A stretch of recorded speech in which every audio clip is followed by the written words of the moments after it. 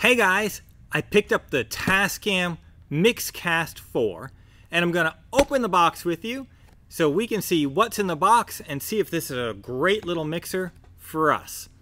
Alright, now some of the features that this had, which is the reason I bought it, was it can do 4 XLR phantom powered microphones or condenser microphones at one time.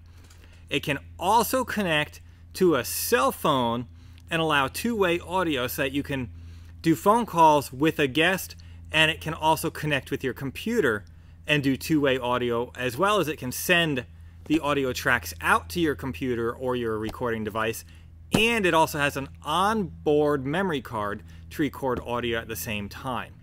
So those were some of the reasons that I picked it up, because it had features that the competitors did not have, especially that two-way audio with my phone for doing interviews. So that was like a big selling point to me, and 4 XLR condenser phantom powered microphones is another feature that I just didn't find at this price point or with the style preamps that this is supposed to have. So let's open the box, take a look, and see what we think.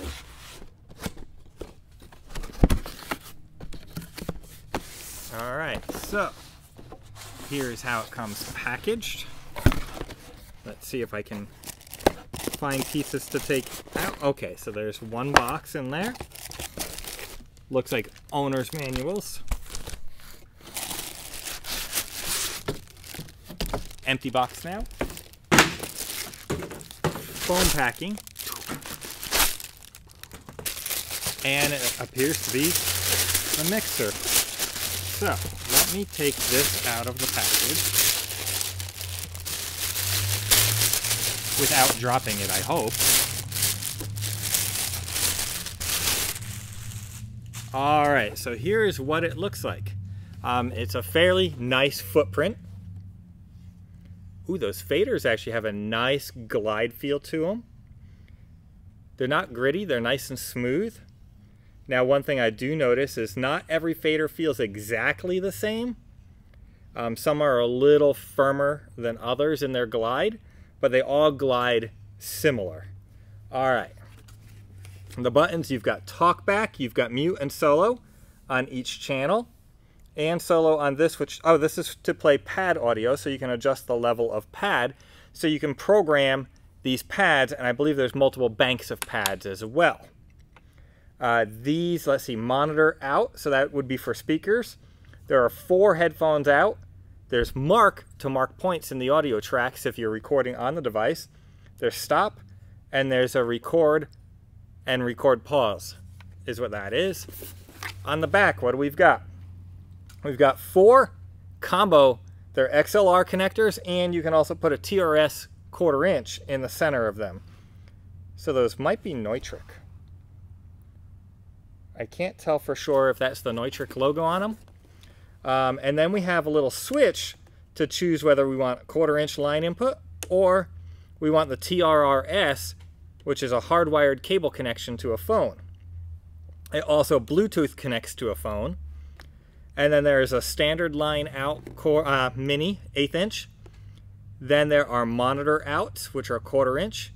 There's a USB connector right here.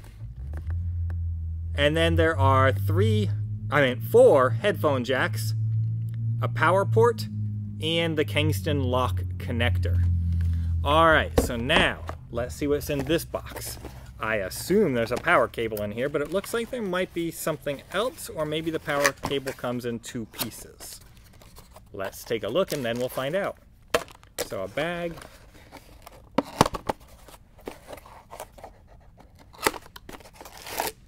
And a bag. Alright, nothing else in there. So this first bag is clearly the power cable. Yep, with the connector on it for the mixer. So the second bag, let's find out what's in here. If I were smart enough to open the bag, that'd be kind of cool.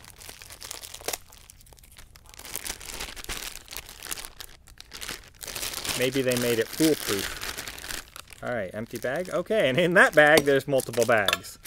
Alright, so first we have multiple power connectors. Okay, So this power connector is interchangeable for different international standards. So we've got multiple power options there to plug it in. And then this, oh, this is a USB cable in here. It is a USB-C to USB-C connector. So that would connect to your computer or your phone or whatever. All right, well, that looks pretty simple. Let's plug it in, turn it on, and see what it looks like. All right, so I failed to point out before, there's another headphone jack right here, a TRRS, so it can be headphones with a mic included.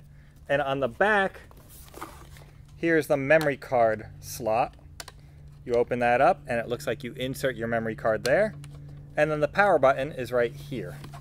So let's push the power button and turn it on. Lights up. Says Tascam Mixcast 4, and it says preparation. Tap the screen. Oh. Okay.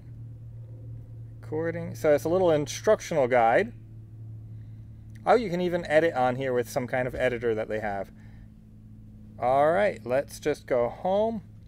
Okay, so it's got level indicators for each input. And it's blinking Bluetooth, meaning it wants me to connect Bluetooth, or I can turn that feature off. So there you go, guys. It's a great sounding mixer. I already know that. So I hope this review is helpful for you to decide if the Tascam Mixcast 4 is the right mixer or audio interface for you. I also left a link in the description so you can pick yours up today.